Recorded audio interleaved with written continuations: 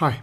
So just to recap before we get into this question, remember that we've got this cone here and we're told that originally it was empty. We're filling it up now at a rate of 14 centimetre cubes per minute, and at any time t minutes the height is given by x centimetres.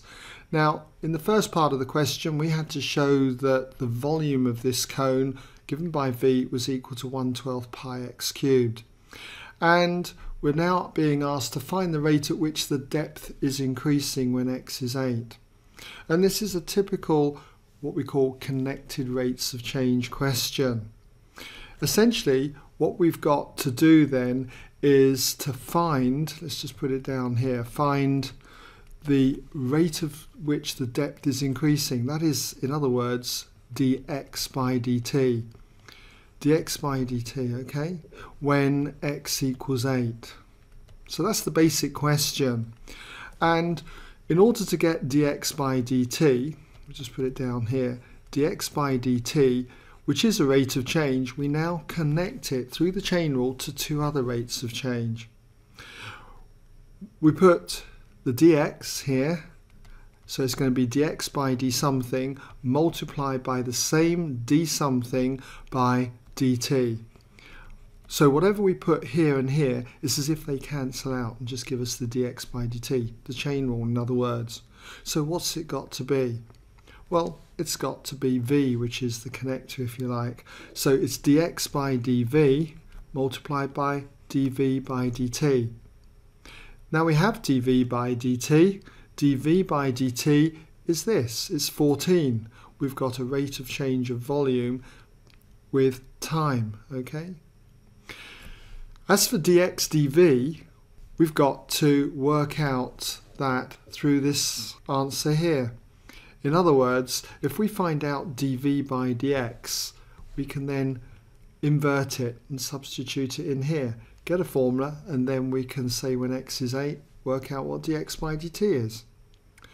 So we know that v equals 1/12 pi x cubed. We proved that in the first part of this question. And so it follows from this that dv by dx would be equal to, so differentiating this, 1/12 pi is a constant, just got to differentiate x cubed, which is going to be 3x squared. So you're going to end up with 3/12 pi x squared. Well, 3/12 is a quarter, okay, let's just cancel that 3 out with that 12 there. It's a quarter, pi x squared over 4. So it follows that dx by dv would be 4 over pi x squared. Just invert it.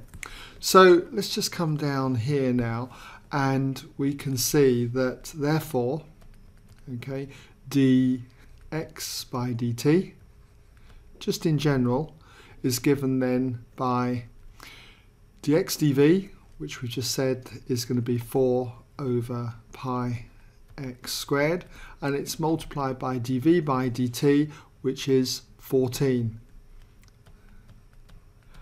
And if you work this out, you're going to get 56, 4 times 14, 56 all over pi x squared. So all we need to do is just say when x equals 8. When x equals 8, substitute it into here, and we therefore have dx by dt, the rate of change of the depth then, is equal to 56 divided by pi times 8 squared. And we've got to give the answer to 2 decimal places, and if you give this to 2 decimal places, it turns out to be 0.28. The units will be centimetres per second, okay, and this is given to 2 decimal places, 2 dp for short. So I hope you've been able to follow that. Brings us to the end then of this question.